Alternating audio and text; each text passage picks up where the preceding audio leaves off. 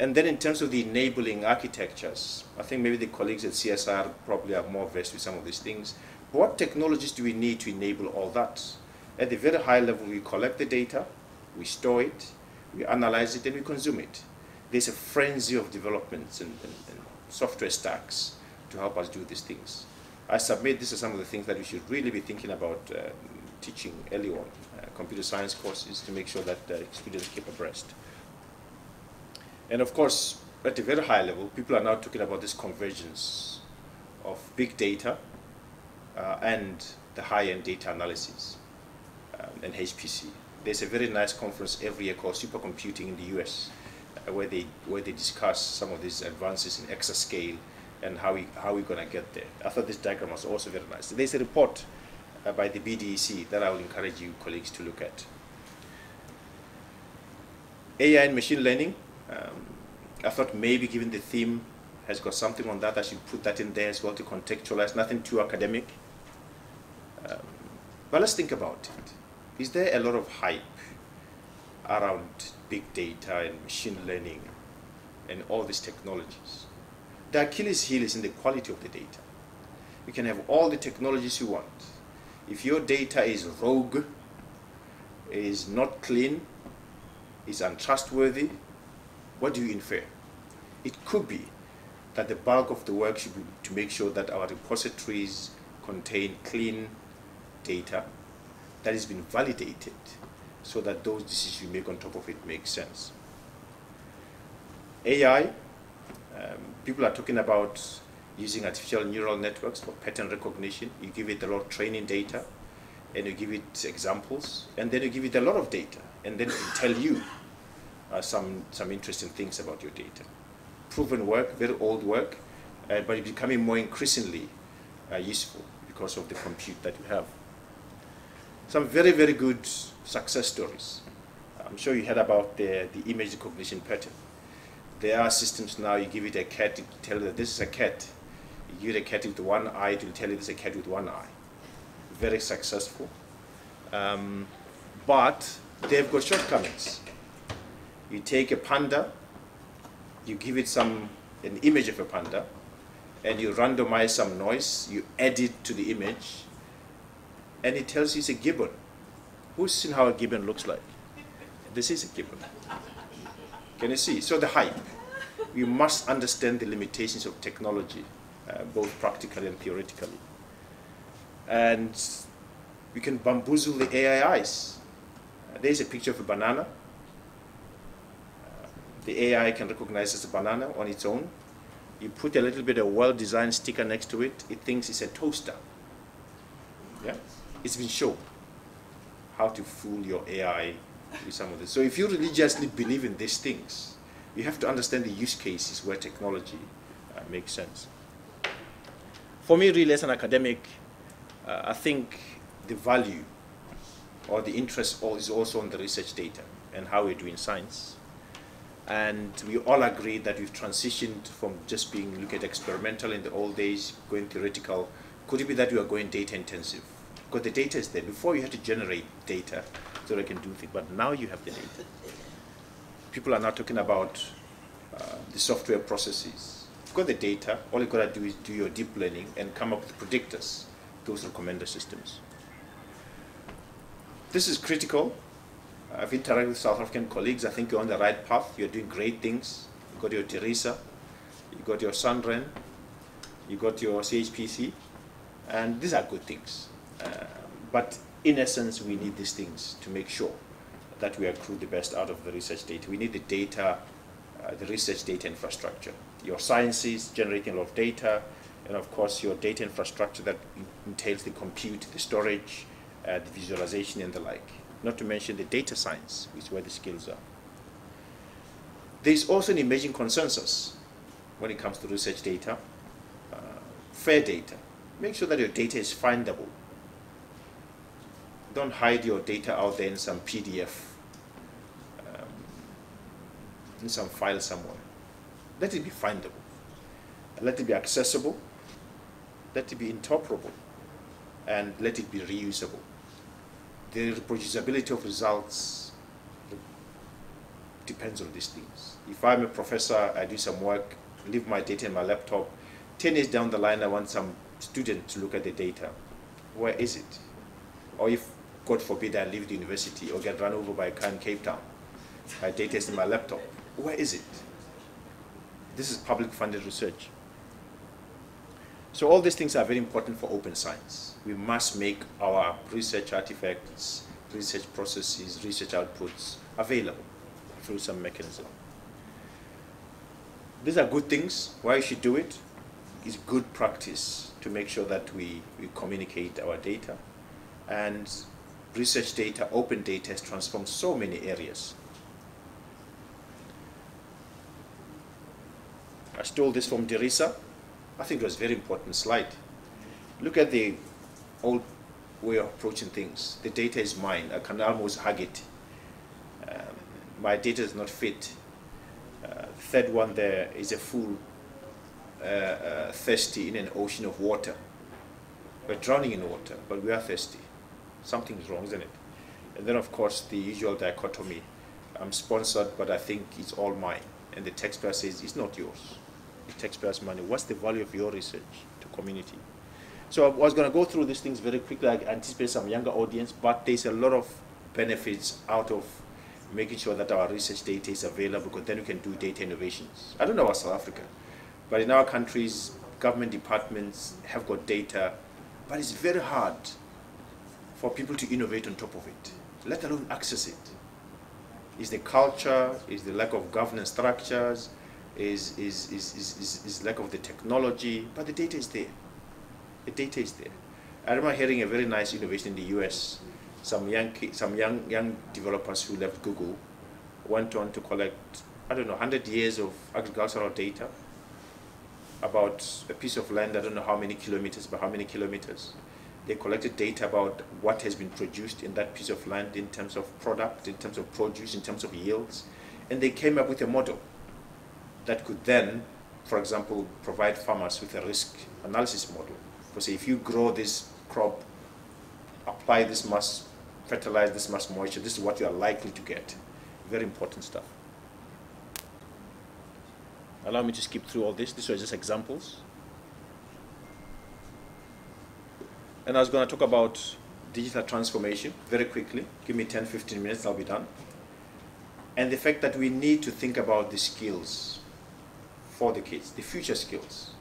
What is it that we can start telling them today, going forward? You know about the digital what, everyone's talking about digital transformation, digitization, disruptive technologies, yes? And the disruptive technologies, point of sale. The taxi is gone. Uber is here. I don't know, have you banned Uber?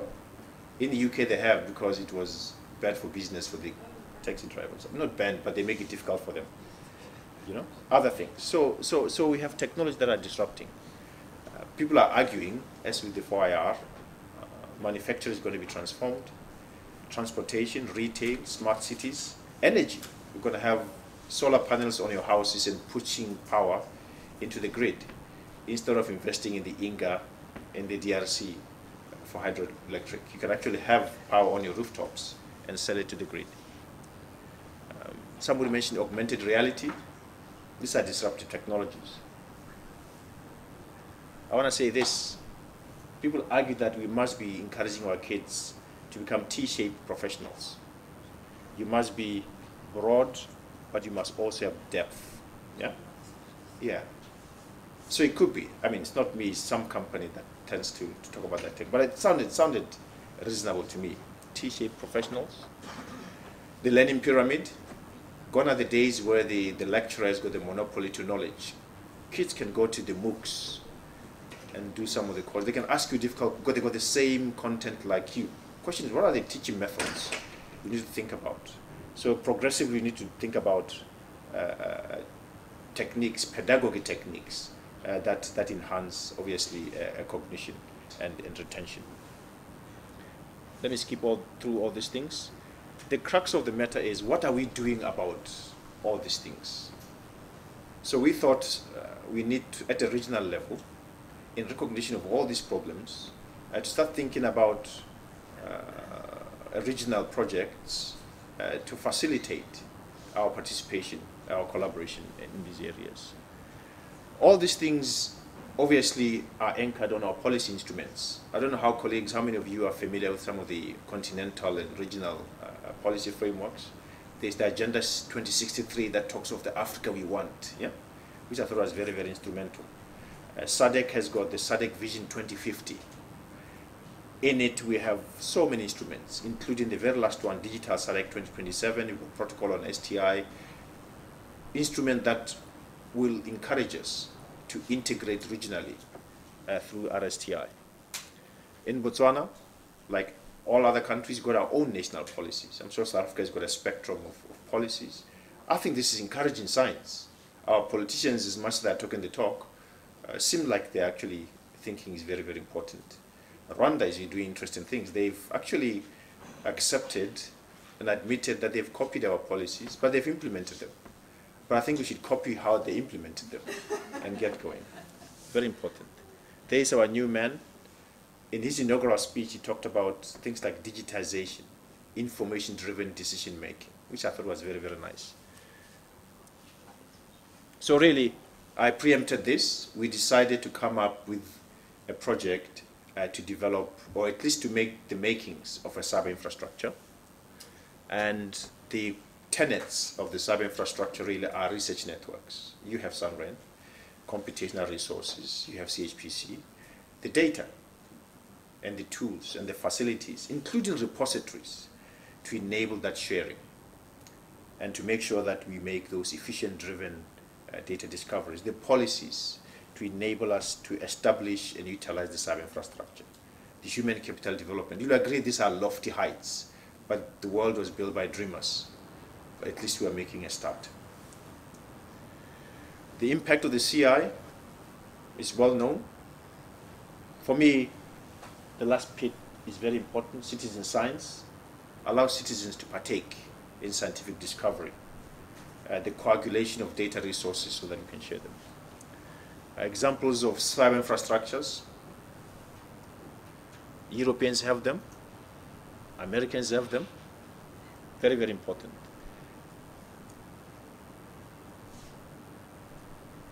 With us, we looked at, because you need to convince the politicians, where does the cyber infrastructure lie? And we drew this picture for them. I happen to be in the working group and chairing that working group. Very, very important to convince politicians that you are not just taking the money that they'll be using for hospital for something else. Tell them you're already doing these things, and this is how they align. And we also told them that this thing will help with the things you're trying to do. All these things require data. All these things require compute. All these things require infrastructure. Give me 5 minutes and I'm done.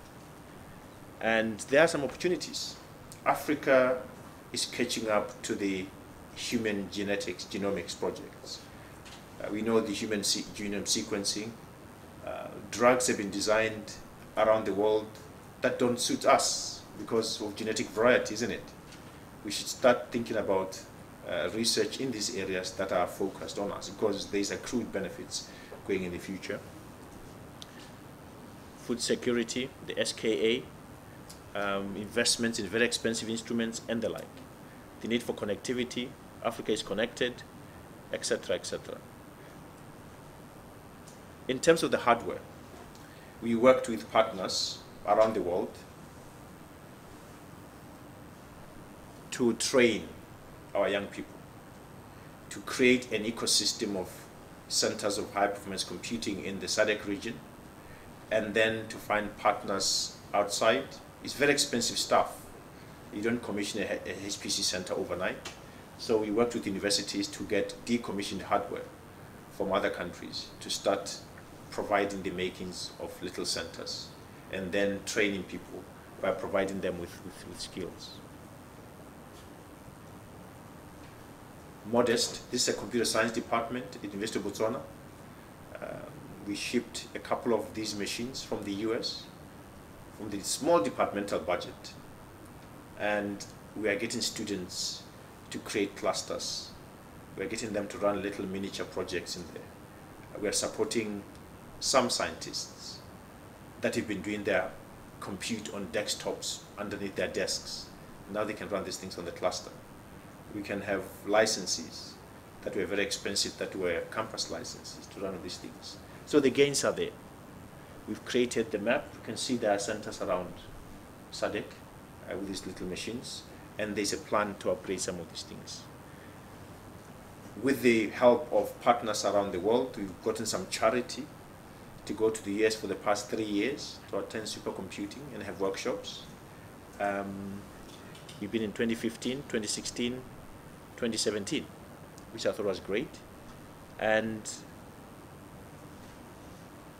we go to ICTP for the data science. And a lot of students across the world can attend some of these trainings.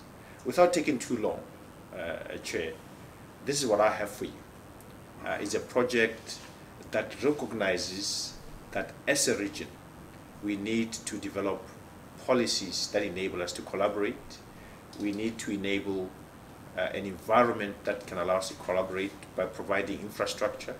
We need to train our young people to have the relevant skills. More importantly, we need to subscribe to what the politicians are talking about in terms of things like the SADC digital industrial strategy. I could go on and on, but maybe I think in the interest of time, I'll stop there to give you that regional dimension. Thank you very much.